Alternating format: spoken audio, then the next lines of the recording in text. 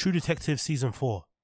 I've stuck with it so far. I think I might be 5 episodes in or 4. I'm not too sure how many episodes I'm in so far. Although I do enjoy one of the lead actress in this show because she's got some really cool face piercings that I would kind of like to get myself, but it's probably a little bit too I'm probably a little bit too advanced in years to get something like that nowadays. It's probably something that I should have got when I was way younger. But apart from the actors being fairly decent, I gotta be honest, I don't really know what's going on, and I'm kind of getting tired of it. True Detective season 4, Night Country, is not going anywhere. It's not going anywhere. Nothing's happening. There's the plot point or the basic premise of True Detective season 4 is that it's based in Alaska. There's some sort of issue going on with people dying in mysterious ways. There are young Inuit girls being abducted and being found murdered in places, and then there's a symbol that the murderer or whoever's doing it is leaving behind, which is similar to the symbol they left in season 1. So they're trying to do some weird pull or reference or tie-in with season 1, but it doesn't really make any sense. The landscape and how they're depicting life in a small village or town in Alaska is really interesting. Yeah, I would always, when I'm watching a series, I'm kind of picturing in my head or imagining in my head, sorry, what would it be like to live in that type of area, like to live in those type of places all year round? Like, what would your life kind of be like? And from what they're depicting, I guess it's kind of what you'd expect, right? In any small town, everybody's kind of in everybody's business. There's a lot of free time. There's a lot of drug abuse. There's a lot of alcohol abuse because there's not much to do. Career prospects are basically nil. There's a lot of politics, whatever it may be, but it's not really going anywhere. Like, nothing's actually happening. We're no closer to finding out why the scientists from some center all passed away. We're nowhere close to finding out why an Inuit girl was found dead with no tongue.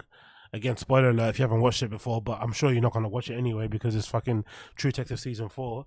And it made me think, or it made me go back to check out some clips of True Detective season 1 and season 2 and season 3 and season 4, and it's pretty impressive how that whole series has gotten shitter and shitter over the years.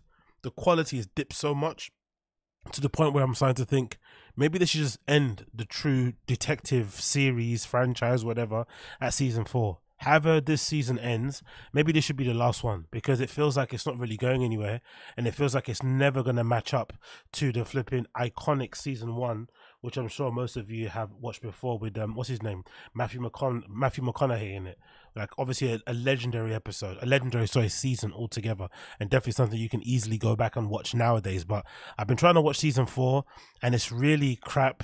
Again, it's not going anywhere. I feel like it's spinning its wheel, and I don't know. I just don't know what to say about it. But with all series, one of the really annoying things when it comes to series for me is that I feel like whenever you've invested too much time into something, you always feel like you have to just finish it just for the sake of it, because you already invested the time.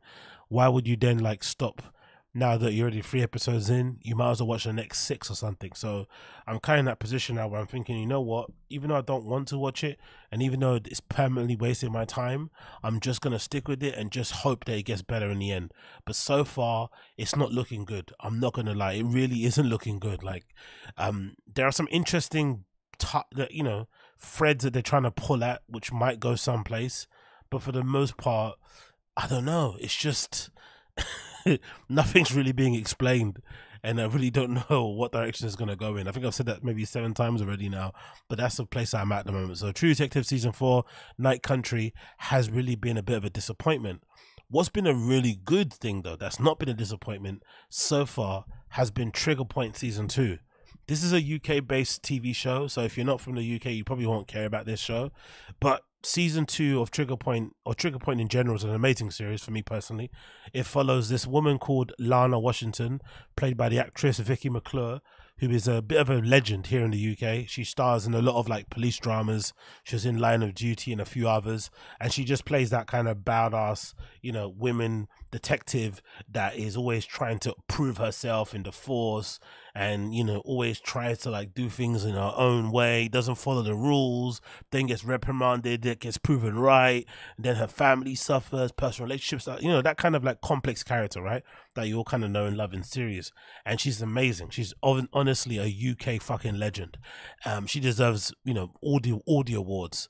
But Trigger Point is really like my type of thing because it's basically like dad type TV. It's all action. It follows her as Lana Washington, and she's a bomb disposal expert.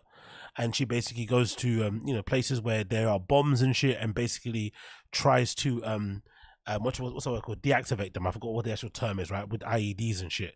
So there's a lot of terrorism plots involved there, foreign, domestic, loads of stuff about corruption, socioeconomic things, like all interesting kind of backstories, and of course her own personal relationship with her kind of on and off, hubby and boyfriend, this guy here that's featured in the picture. And so far, what I've loved about season 2 is that loads of people die already. I think 3 or 4 people from the series, again, I'm not going to say who, but have already died. And I like that because it puts some stake. It kind of puts some stakes.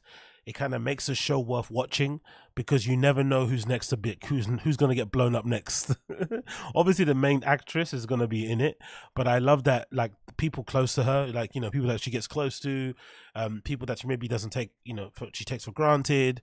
They end up kind of passing away in the line of duty, and it kind of causes her to go into more of into a shell.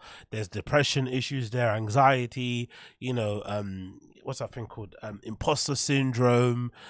There's a lot of misogyny involved in there, with the workplace, of her being a woman. It's an amazing series. Again, it's not complex, it's not super deep, there's not much depth to a lot of the characters. The storylines aren't that amazing, but if you want to watch something that's good, just to entertainment in the background, active watching or non-active watch, whatever that kind of term is, where you put stuff on in the background, I really do recommend you check out Trigger Point. It's fucking great. I fucking love it. It's out now. I think season 2, all the episodes are available now.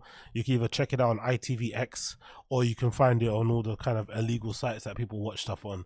But I absolutely love Trigger Point, season 2. I've enjoyed it. It's absolutely brilliant, and Vicky McClure is a fucking legend. UK legend, UK stand up. Please if you may.